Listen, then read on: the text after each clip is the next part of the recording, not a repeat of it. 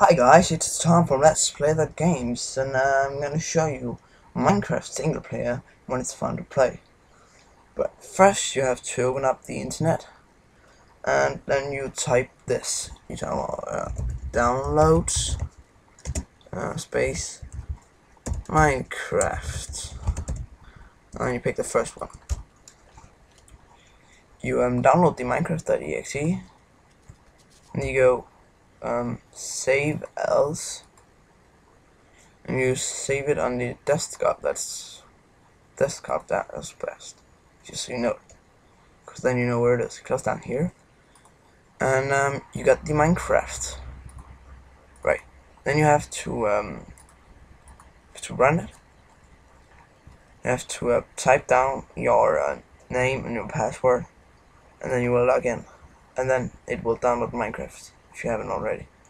And you get the screen, and then you got Minecraft, the last game news. So that's how you download the Minecraft file to play it. So in a couple of seconds I'm going to make a new video about download cool mods and stuff. So it's gonna be cool. Bye guys, and that was all today from Let's Play That Games.